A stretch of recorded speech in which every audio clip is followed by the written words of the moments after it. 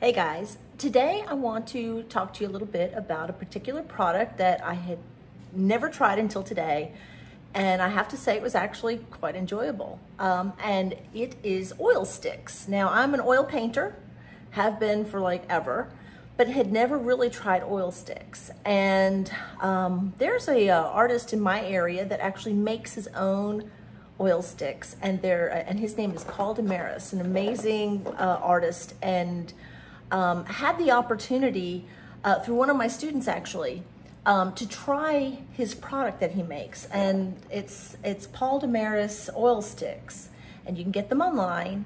And so we're going to talk to you a little bit about it today. I went ahead and did a painting with them actually during my art class that I had yesterday, and just really wanted to feel it out, truly give you my honest feedback on the product, since you know, I feel like I need to try all the products that that I will review. So here we go. We're gonna go in with just a landscape that I did using DeMarrais's oil sticks, and I went ahead and time lapsed it for you because I don't think you wanted to watch the whole 2 hours of me playing with oil sticks, but it was really fun. And I will tell you on the backside about what I thought about the product. So here we go.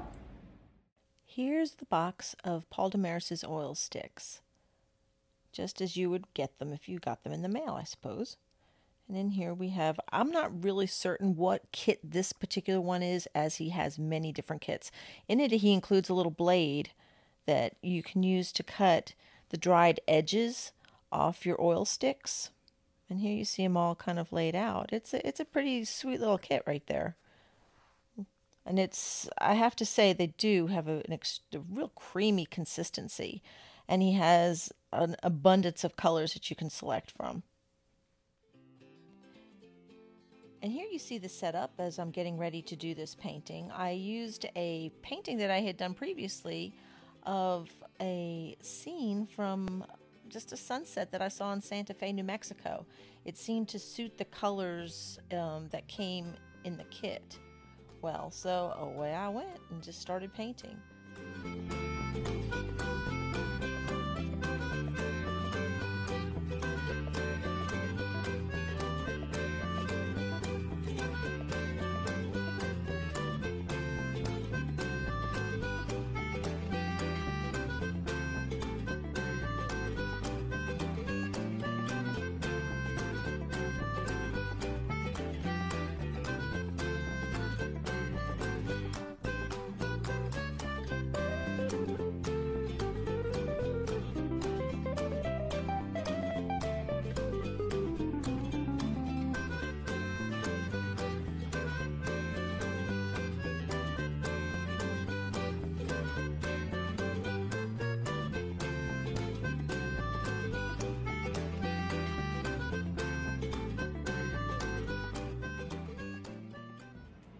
Well, that was fun. I really did enjoy working with DeMarrais's oil sticks.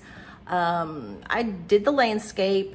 My experience with the sticks was that they were very, very creamy. Obviously, this is probably, since I did this again, alla prima and a time-lapse landscape there, I would be curious to try them to see how they layer, and as they would maybe with any other oil, but you'd have to give it a little dry time in between. But overall, I really did enjoy them. I used Q-tips for blending.